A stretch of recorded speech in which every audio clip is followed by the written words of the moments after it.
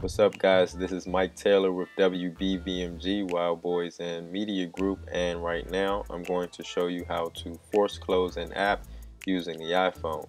You can use this as a first troubleshooting step if an app isn't functioning correctly, like opening and crashing immediately, or your mail app if your mail isn't loading. You can use this trick.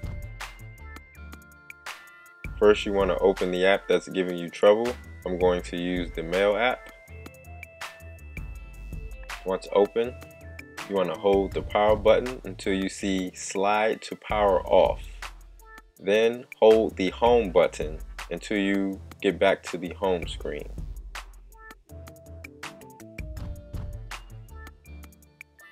Now open the app, back up. It should be working.